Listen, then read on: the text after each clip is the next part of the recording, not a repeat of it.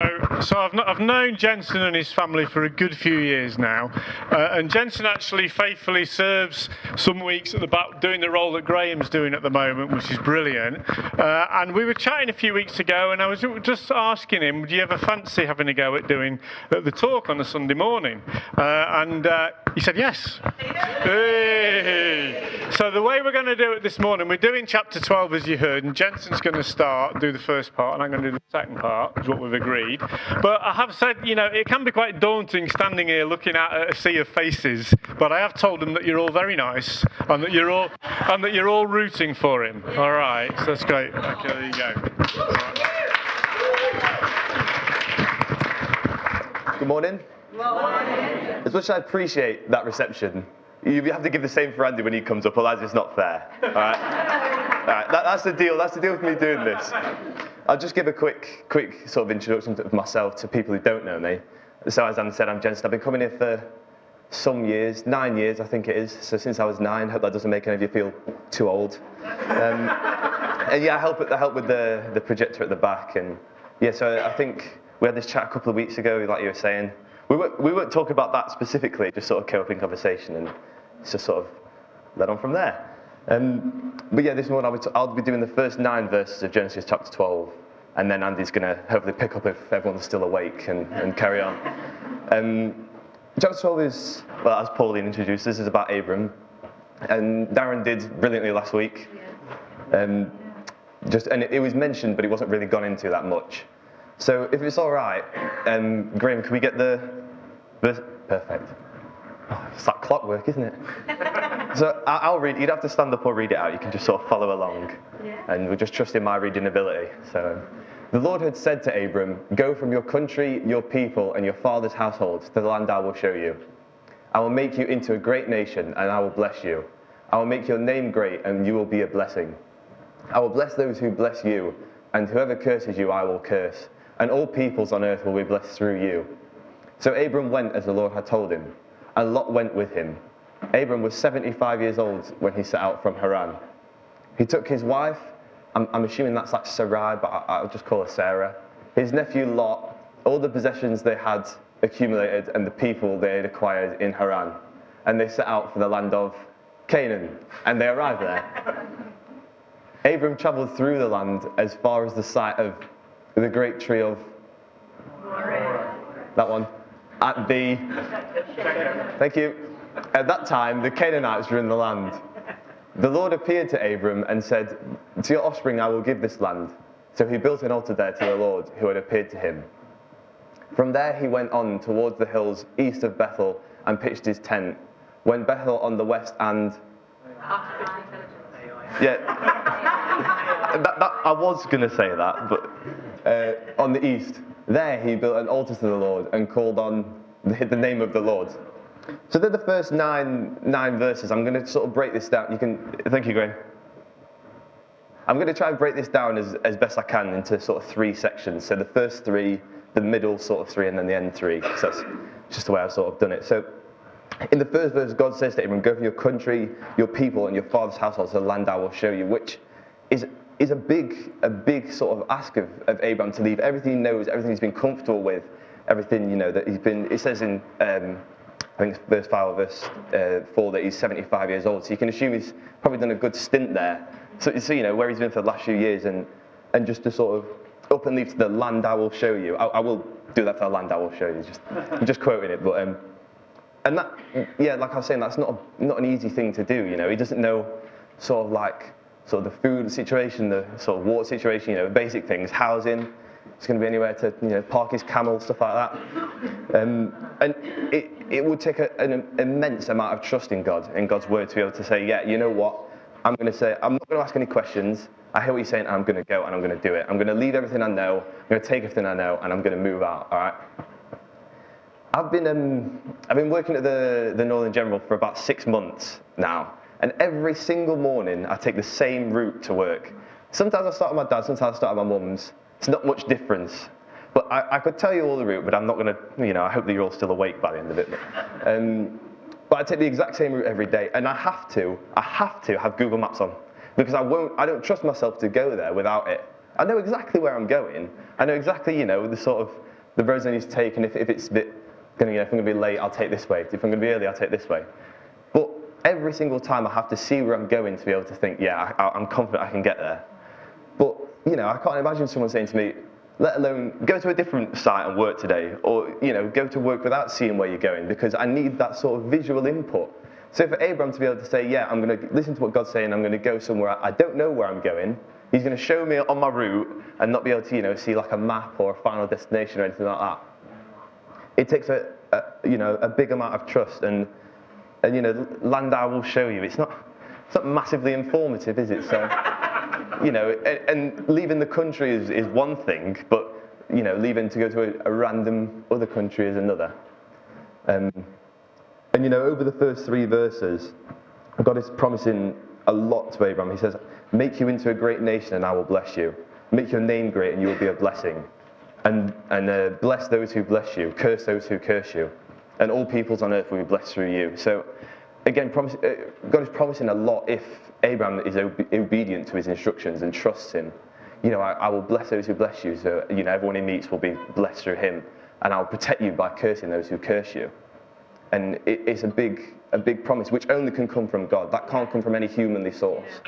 And trusting in God's word will give you these things that no human can provide. So just a quick recap for the first 3. God has told Abram to go somewhere that he will show him, and in return has promised to bless and protect him. Is it alright if we could just get 4 and 5 up, Graham, please? So I'm just going to reread them just to familiarise myself. So Abram went as the Lord had told him, and Lot went with him. Abram was 75 years old when he set out from Haran. He took his wife, Sarah, his nephew Lot, and all the possessions they had accumulated, and the people they had acquired in Haran, and they set out for the land of Canaan, and they arrived there.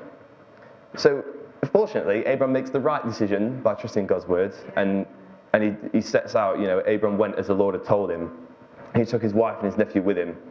And that sort of comes back in with the, being able to trust God and being obedient of God's instructions, which are 2 very linked things in this sort of passage of verses.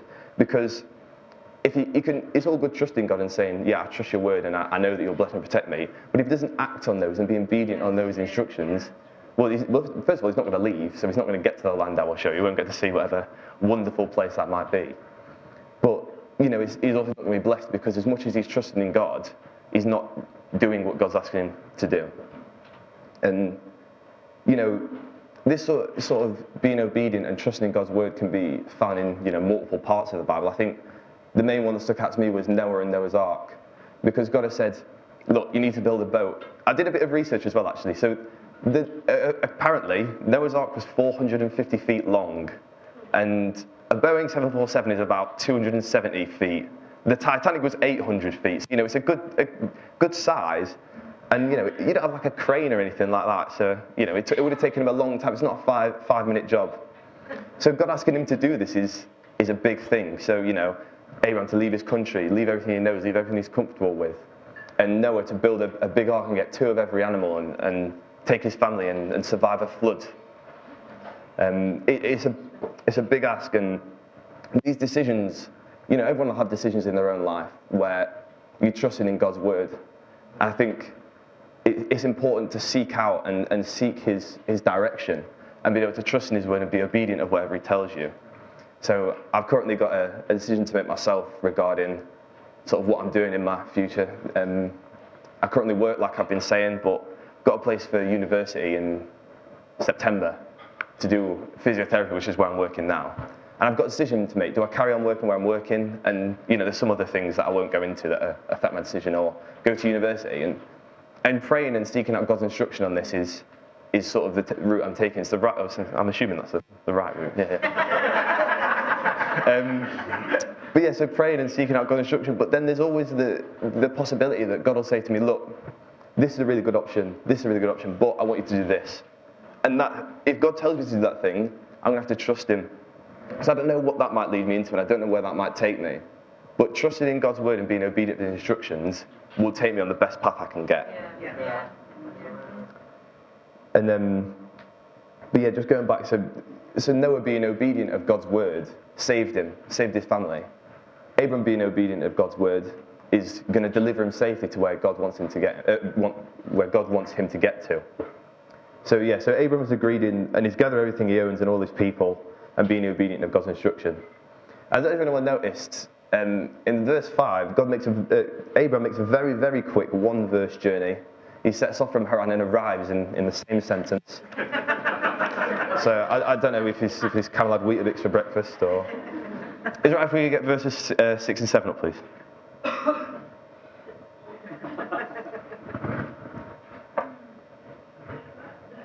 Yeah, there we go.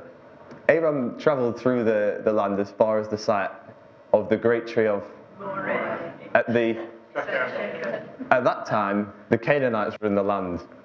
The Lord appeared to Abram and said, "To your offspring I will give this land." So he built an altar there to the Lord who had appeared to him. So, in these verses it says, "To your offspring I will give this land," but at the time it wasn't theirs to own. The Canaanites owned the land. And there isn't any sort of mention of how this changeover in ownership of the land happens. So I'm going to sort of push that to one side and we'll ignore that. But it's again trusting in God and he's promising this to him. It's not saying, look, if you go there, I'll deliver you there safely, but it's sort of your own, you need to sort everything out yourself. Look, this is what I want you to do. I'm going to take you there. You're going to get there safely. You'll be a blessing to people. And when you get there, it'll be yours to own, for your offsprings to own. And that sort of thing it's not being able to say, look, you're going to get delivered here and it'll be yours, don't worry about it. It's very, very easy to ask. For Abram, it would have been easy to ask how. How's that going to happen? Why is this happening? But he doesn't, as far as is documented. And it's a term that Andy used when I was talking to the other day. And trust is the bedrock of our faith. So being able to trust in God and trust that he's going to say, look, this is what's going to happen, and then he's going to do it and follow through on it. And, the questionless faith and questionless trust. So not asking questions and not sort of saying, right, I know this is what you tell me to do, but I don't understand how you're going to do it. How's this going to happen? How's this going to happen? Why is this happening? That sort of thing is obviously not, Abram doesn't do that. He just sort of trusts God and thinks, right, this is what's happening, I know what I'm doing, I'm going to do it. And as follows, obviously. But I think especially for me, for example, if someone asks me to do something that might seem sort of outlandish or strange, I will want to know why, and I will want to know how am I going to do that. And I think it would be the same with anyone in the room. I'm not going to point fingers or anything, but I'm sure in everyone's own life they've thought, right, God's telling me to do this, how is this going to happen? How am I going to be able to pull this off? How is it going to work? And it's not something that's easy, and it's not something you can do sort of first time around. If God says, right, I want you to move country, and I want you to help these people out here, or I want you to go on this mission and help these people out. It's not something that you can say, right, okay, I'll just do it. It would be, especially if it's that first time you've been asked to do it, you would want to ask how, and you'd want to know why, wouldn't you? So, I think, that sort of questionless faith is something that I know I'm working on. I'm sure people here today are also working on it themselves. So, and then it carries on. Verse 7, 8, and 9. If we could get them up, Graham, please. I'm keeping you busy there, aren't I? Sorry about that. The Lord appeared to Abram and said, "To your offspring I will give this land." So he built an altar there to the Lord who had appeared to him. From there he went on towards the hills east of Bethel and pitched his tent, with Bethel on the west and on the east. There he built an altar to the Lord and called on the name of the Lord. So it's, for the rest of this sort of end of my 9 verses, he's built an altar where he can worship the Lord and where he can remember this encounter with God and remember what he's promised to him. And sort of just not let that sort of God's instructions slide, if that makes any sense. So not letting what God's told him go under the radar. Like, it's not his decision. He's not chosen to do this. He's been told to do it, and he's done it, and now look where he is. And he's got to honour that by building an altar and praising God for it. And he continues on his journey, and he eventually gets there, building altars on arrival. So, if you're going to take anything sort of away from this short sort of, I don't know how long it's been, amount of time I've been speaking for, it would be 3 things. One is trusting in God's word. 2 is be obedient of its instructions, however strange or peculiar or sort of outlandish it might seem. And 3, I'm not great at public speaking, but I feel like I've done a good job.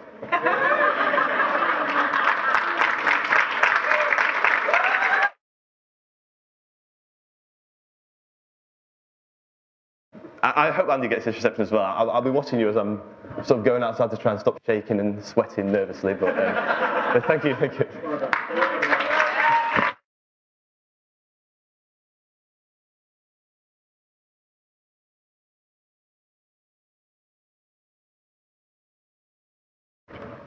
Great job, Jensen. Brilliant. So I've got, 10 minutes? So this passage, this story of Abraham in this chapter is just a tiny, tiny mirror of what it's like to become a Christian, and a tiny reflection of what it is to follow Jesus today. So we have at the beginning that God chooses Abraham. Right? And for you and I, as we're Christians, as we're following Jesus today, we might use the language that I've chosen Jesus, or I've chosen to be a Christian, but the reality is behind that is that God has chosen you. Right? It's great news. So this story immediately speaks to us today. And the second thing that we see is that God then gives Abraham a plan and a purpose and sets him off, as Jensen's told us, on this journey, not knowing where he's going, or as we heard from Pauline earlier, get thee out of thy country. And he sets him off on a purpose. And the same is true for you and me as we follow Jesus, that he gives us a plan and a purpose. We haven't chosen, and that's the problem with, if we say we've chosen to follow Jesus, it kind of feels like it's for our benefit. But actually, God has chosen you, and has chosen you and given a purpose to you and to your life for you to take hold of. And then the next thing that Jensen's reminded us of is that God has sent promises over Abraham. He promises to bless him. He promises about how numerous his children are going to be. He promises about his offspring occupying the land. And the same, you know what, is true for you and I, that God has spoken promises over your life that he will fulfill, that are true through the death and resurrection of Jesus and what was achieved on that cross. And God will always set out and fulfill his promises and not let them go. And so that's the first bit of the chapter. And then we get to the second bit of the chapter, and it's just the same. It's just like following Jesus and being a Christian, because we discover that Abraham makes a few mistakes, makes a few bad decisions, does something not quite right. And you know what? As Christians, we make a few mistakes. And we do some things that are, well, not quite right. And we have to ask the question, what's going on? So 3 things. I'm just going to read the second half of the chapter. If you don't have to put the words up, Graham, but I'm going to read them. If you want to follow them, please do. Now there was a famine in the land, and Abraham went down to Egypt to live there for a while because the famine was severe. As he was about to enter Egypt, he said to his wife Sarah, I know what a beautiful woman you are. When the Egyptians see you, they will say, this is his wife. Then they will kill me, but will let you live. Say you are my sister, so that I will be treated well for your sake, and my life will be spared because of you. When Abraham came to Egypt, the Egyptians saw that she was a very beautiful woman, and when Pharaoh's officials saw her, they praised her to Pharaoh, and she was taken into his palace. He treated Abraham well for her sake, and Abraham acquired sheep and cattle, male and female donkeys, men servants and maidservants, and camels. But the Lord inflicted serious diseases on Pharaoh and his household because of Abraham's wife Sarah. So Pharaoh summoned Abraham. What have you done to me? He said. Why didn't you tell me she was your wife? Why did you say, she is my sister, so that I took her to be my wife? Now then, here is your wife. Poor woman. Take her and go. Then Pharaoh gave orders about Abraham to his men, and they sent him on his way with his wife and everything he had.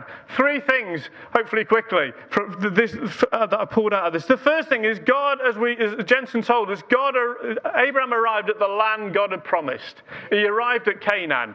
And you think, great, I'm in the will of God. I've got the place that God's got in store for me. But what happens? Famine. That's right. A famine. There's a famine that God says, I have a plan, I have a purpose for you. This is it. But then famine. There's hardship. There's difficulty. And how many times do we equate being in the will of God with things going well, with things making sense, with things adding up, with life being smooth and okay, with relationships going well, with the church going woohoo and all that kind of stuff? And how many times do we think we're out of the will of God if things are difficult and we're out of sorts with people and bad things are happening to us? And we confuse that, and it's a seduction of modern Christianity that we think things should be going well, and it isn't true. Yeah. And I'm confident of that because Jesus said, in this world you will have trouble, but take heart, I have overcome the world. So it's wrong of us when we think if things are going badly, and the type of language we use, I'll be blunt, and I'll probably upset a few people, is things like, oh, I'm under attack. Right? And we use that sort of language, and it kind of shifts what's really going on. Because the question we've got to ask all the time here, is God still at work? Is God still at work in Abraham's life while all this is going on? And we'll come back to that in a minute. You see, it must have been hard for him. He's walking into God's plan. He's doing this amazing thing of faith and trust, as Jensen's reminded us. And yet he lands in this place of famine. But how often does the challenge come at the start of what God has called you to do? How often when God speaks and says promises into your life and wakes you up to see what he's got in store and you think, yeah, I'm going to make a step of faith here. How many times at the start of that do difficulties come? Just like for Abraham here. So often, right? Look at Noah building the ark and they all mock him and deride him. Look at Nehemiah trying to rebuild the city and the opposition that he has to do that. Look at Jesus at the start of his ministry, led by the Spirit into the wilderness and tempted. Look at the early church as God moves so powerfully. Persecution breaks out against them. Time and again, scriptures teach us and church history teaches us that when God moves in power and his people respond in faith, that there is difficulty and hardship and conflict at that point in time. And the challenge we have is, what are we going to do about that? 146. I don't know if you meant to say this earlier. I thought you did. Right, okay. Right. So with 146, we're in faith for what God has promised there and for what's going on. And we mentioned at the family night the other week about the applications we've put in for grant funding. And we talked about one we're going to the government that would cover the rest of the balance as we have it at the moment. And then we heard this week that we didn't get it. And we didn't get any of it, any of that money. So we have to look elsewhere. And we could think, oh, no, is God really in this? Is this really what he wants to do? No. No, God, we fall back, just like Abraham, on the promises of God. We fall back, just like Pauline, on the promises of God, because he will fulfill what his word sets out over your life, over my life, over this church, over his church in this nation, over this community, because it is born in the fact that he has chosen us and he has spoken promises over us. Second thing out of this passage, we read that he has to move to Egypt. Goes down to Egypt. He arrives at the place God has called him to. What next? He has to leave. Now, I don't know how the story goes, because as Jensen said, we don't get a lot of detail. But I can kind of imagine that as he moved his family and his servants and his animals and flocks from Haran all the way down to Canaan, they kind of had a sense, well, we're doing this because we're following God's word. And God has spoken to us and we're stirred up by it. And they kind of get to Canaan and you can see them going back to Abraham and saying, this is where God wants us, right? There's no food. We're going to die. And so Abraham has to get them all up again, round them all up again, say, right, we're going down to Egypt. But that's not where God wants us to go. He wants us here. And so there's this challenge in this passage that he's reached the place God wants him to be. But actually, just to survive, he needs to go somewhere else for the time being. And this is, to me as I read this, I think this is a great lesson in that most spiritual gift of common sense. Right? Sorry, you won't find it in 1 Corinthians or Romans 8 or Although it is there, yeah. It is the gift of wisdom, but it is the gift of common sense. And what I mean by that is we have a why didn't Abraham stay in Canaan and say, right, I'm in the place God has asked me to be. God will deliver me. God will deliver us. There's a famine here, but God will provide. And we have a great tendency and a danger to over-spiritualize things at times. That means we're trying to look for things, and God is saying, I just want you to exercise common sense. Right? Go where there is food, Abraham. And so he leaves. And it just strikes me that sometimes it's okay to respond to what's going on around and seemingly move away from the place God has called us to. That's what this teaches us. And why is that again? Because behind the scenes, it's God who has chosen Abraham. And God who has called Abraham, and God who has spoken promises over Abraham that he will fulfill. And the same is true for you and I. And we can move ourselves through common sense or other reasons to a different place that we don't really want to be. And I really don't want to be up here as a worship singer, believe me, right? But God will move powerfully, because at the end of the day, your life and my life are actually lived out in a context that God has chosen you. And God has spoken promises over you. And it's not about what we're doing so much. It's about us learning what it is to trust God. And Abraham, as we know, is a man who is taught through Scripture that he's a hero of the faith. That he's held up as the guy who's the father of the faith. That faith and trust are the things that we remember him for. And yet he's got to learn that. And that is what's going on through this point in time. Sometimes it's not the message we want to hear, but sometimes we need to move. God moves us to a place, or we need to move to a place just out of common sense. Remember COVID lockdown. Who wanted to be in that place? Right? But there's an element, and you might disagree with me, there's an element of common sense about that. And just as I was thinking about it, so I credit to my wife here, who suggested strongly that I started keeping a list of things I could use as analogies in sermons. And I was just looking through this one, and I don't know, Terry Bamford, if you're in 146, but I've got jotted down here in my notes, on the 24th of May 2020, Ange and I visited Terry. So this is 2 months into lockdown, and he stood on his doorway, and we stood 6 feet back, and we chatted about the message that had been out that morning online. And I wrote down, visited Terry during lockdown. He'd listened to the service on the radio about the resurrection. The disciples had been fishing all night and not caught anything after the resurrection of Jesus. And Jesus told them to cast their net on the other side. And Terry said, what? And the message was, why should they do that? They know what to do.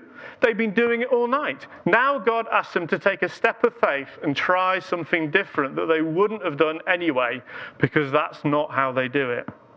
And Terry, bless him, he's compared that to being in lockdown. God has got us doing things that we never would have done because they were not part of our routine, not how we do things. And yet we've done it, and God has blessed us. You know, bless you, Terry, for spotting something when we're in a place where we don't want to be, and actually God is teaching us stuff. And the irony now is that Terry, I hope, is in 146, and the guys are in 146 with the benefit of stuff we learnt to do in lockdown and stream stuff out there. That's great. So the third thing I just want to bring out is in this story is there's this strange story about what he does with his wife, Sarah.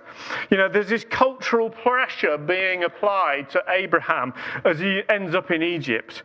And how does he respond? You know, we've gone from a story of a man who is exercising faith and trusting God on this journey to a man who abdicates his own responsibility, makes his wife extremely vulnerable when he's supposed to protect her, and do all of that just to save his own skin. It's the same guy that's exercising faith and trust in following God to Canaan. How does this? Well, first off, I'd say this is a great story of how God works with broken, mixed up people. Hallelujah. Because we all do that, right? We all make mistakes. We all do things wrong. And God works in us. But the pressure of the culture and the circumstances conspired to make him act out of self-preservation rather than faith. And it's the same today when you and I, when we drift from the place of blessing, when we drift from the place that God has brought us to, when we lose that passion that we once had, and that singleness of vision when we first responded to him, then we become vulnerable to the pressures of society around us, of the circumstances we find ourselves, of the culture in which we live. And when that happens, we lower the bar. And we trust ourselves rather than trusting God. And we trust our gifts and abilities rather than trusting his promises. And we want to save our own skin rather than lean into the fact God has chosen us and called us by name. Everything about the gospel screams the opposite. Jesus not only resisted, but spoke out against the prevailing culture of his day, as did Paul and Peter and the other apostles as we go through the rest of the New Testament, as does the early church, as the church history. When you read through church history and see when the church is on fire for Jesus and God is moving powerfully, they're speaking out against the ills of society of that day. So ask the question, how does the cultural pressure that we have today turn our eyes from the call of God on us to being more bothered about saving our own skin?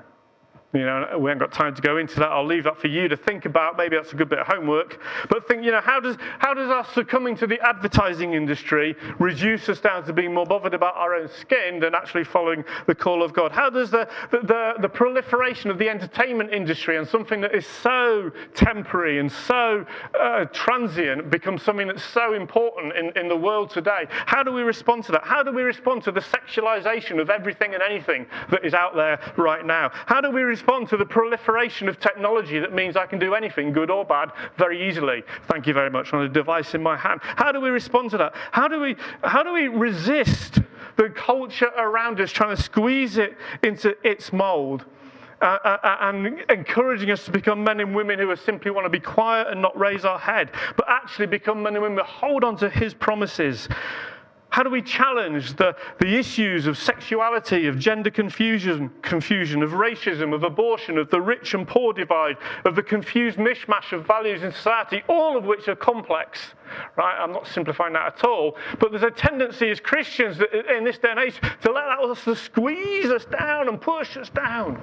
And like Abraham, responding to the culture of his time, being more bothered about saving his own skin rather than leaning back into and trusting the promises of God. He'd been called by God to a massive purpose, to be the father of nations, his faith in God to be a shining example, and in his following of God to reflect something of the Jesus that was to come. And we too, you and I, this morning, here in 146, watching online, we've been called. We've been chosen by the same God that chose Abraham.